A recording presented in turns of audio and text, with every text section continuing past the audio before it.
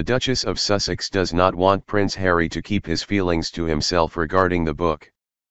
It is possible that Prince Harry will announce an unexpected publication date for his upcoming memoir. It had been anticipated that the Duke of Sussex would release his book in October. However, the book did not appear on the list of forthcoming projects provided by the publisher.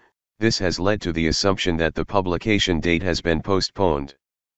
In the meantime, the hosts of ROYALS, Christina Garibaldi and Christine Ross, speculate that Harry might pull his book out of publication unexpectedly, similar to how Beyoncé did with her memoir.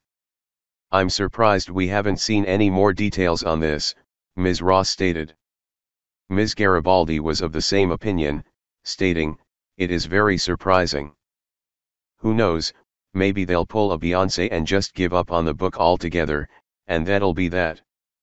Ms. Ross made a light-hearted remark, saying, "With a bunch of music videos along with it."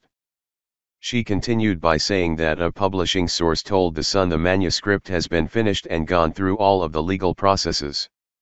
She also mentioned that it's done and out of Harry's hands. Ms. Ross made the observation that it's interesting because most of the books that are coming out at the end of the year, they've had, press releases and cover reveals and things like that, and she found this to be an intriguing phenomenon.